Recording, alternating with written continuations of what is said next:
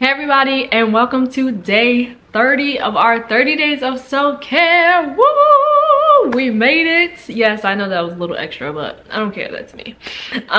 So congratulations guys, we made it to day 30 of our 30 days of self-care, and I'm super excited about that. I'm super happy about that. So today, as our final self-care event, task, idea, however you want to look at it, I'm going to look at it as an event because that just makes it feel bigger to me. We will be building a fort and having a movie night. So I am going to, I just put dinner in the oven, so I'm going to be like cleaning up, because I want to clean up the area so that I can make the fort, because I'm actually going to be like sitting on the floor and stuff like that. I haven't made a fort since I was a little kid, so this will be new because I've never done it in this space or with the materials that I have. So let's get to cleaning so we can get to building. But in the meantime, I'm JusMeShakoyahD. Don't forget to like, share, and subscribe. Tell a friend, tell a friend, tell a friend. Hit the notification bell so you never miss an upload. And yeah, as you can tell, I'm super excited that we made it to day 30. Like, we made it all the way here, so we gotta finish strong. So this is gonna be great. And yeah, let's get to cleaning. First things first, we have to clean. So I want to make sure that whatever area that I'm in, wherever I'm setting up my fort, I want it to be clean, because since we have hardwood floors, I don't sit on the floor too often.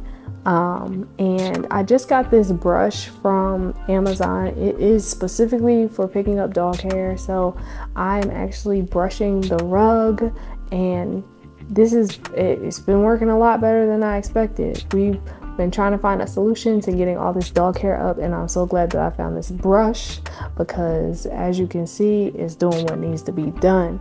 Because I want, even though I'm not sitting directly on the floor, I want the floor to be clean. Don't we all? So that's where I started. And also, it was kind of fun using this brush. This was my first time using it, and I think how much hair it got up, whether it be human hair or dog hair, it just was very satisfying for me. It even picked up a little bit of dust, I'm just saying. So I started off with that, and I actually did this. It took me about 10 to 15 minutes to do the entire rug. Of course, we don't have a super huge rug, but you know, it's big enough. So I just took my time going through, making sure I didn't pull up all the fabric. And then once I got through the entire rug, I decided to roll the rug up so that I could sweep underneath the rug and around it to pick up the excess hair, and also just clean up the floor.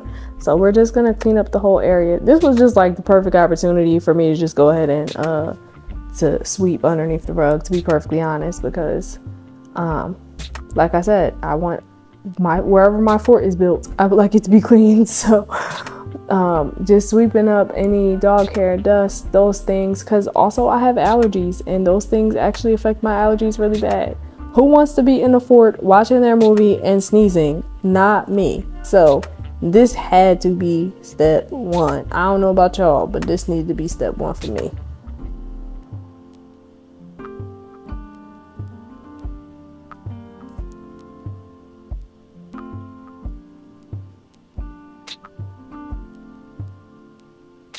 Once I finished that, I went ahead and I actually started to vacuum the rug. I'm not gonna lie, we had this on like the lowest cuttings, I guess maybe the highest cutting setting. Not cutting, it's not cutting anything. This is not a lawnmower.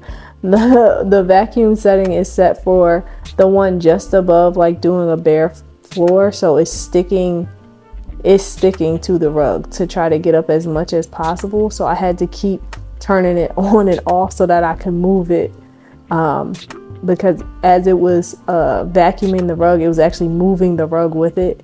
And because, you know, my knee is a little hurt, as you can see, I couldn't hold on to the rug while I went ahead and vacuumed. And then we moved on to the couch.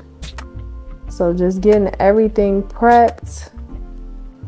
We had to clear the area, and then I brought in our table that we have, but then remembered I need to set up on the floor. So I grabbed some super duper old blankets to be as like the first layer we don't typically use these specific blankets. So I was like, this could be at the bottom. And that'll be like my added cushion.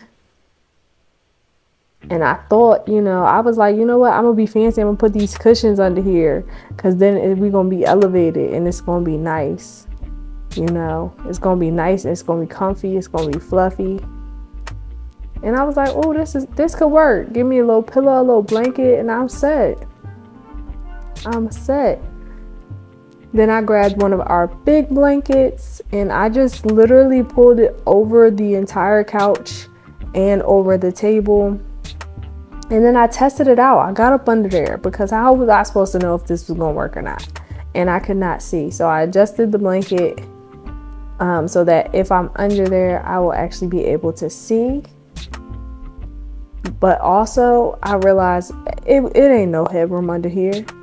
How I'm supposed to be comfortable if I can't even sit up straight. I can't even get under there for real.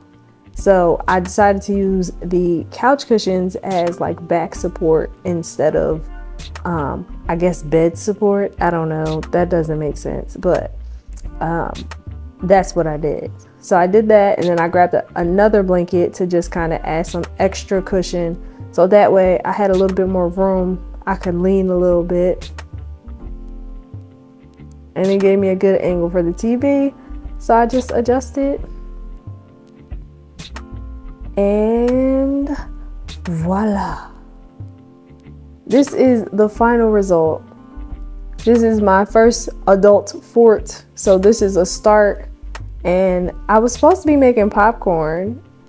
As you can see, I tried to get Damani under here. He was not feeling it, so it wound up just being me under here. And I enjoyed my alone time. He watched the movie from the couch, and I watched the movie from our fort. It was amazing.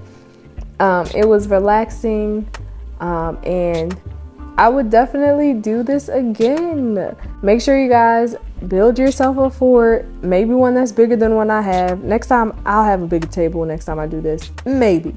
Anyways, I also ended my night with my yay list. As usual, you guys know this whole time I have been doing my yay list, which is a list of the things that made me say yay throughout the day. I still love my yay list, so make sure y'all are doing the yay list.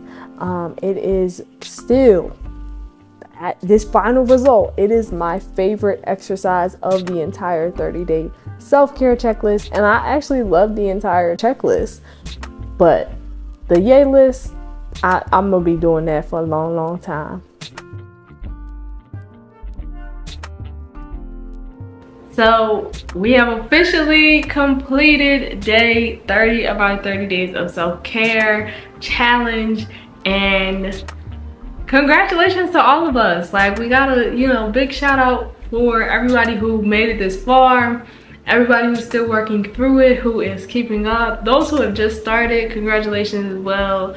We're just celebrating ourselves because this is a huge deal to show up for yourself for 30 days in a row. Take care of yourself for 30 days in a row, even if it was just for 5 minutes. Even if it was just for 5 minutes, it still matters. If you haven't already, please make sure that you download the checklist below. It is a 30-day self-care checklist. It is a free checklist, so make sure you download that. But also, don't forget to like, share, and subscribe. Tell a friend to tell a friend to tell a friend. Hit the notification bell so you never miss an upload. I appreciate each and every one of you. And in the meantime, I hope that all of you are taking care of yourselves. I'll see you guys in the next video. Bye.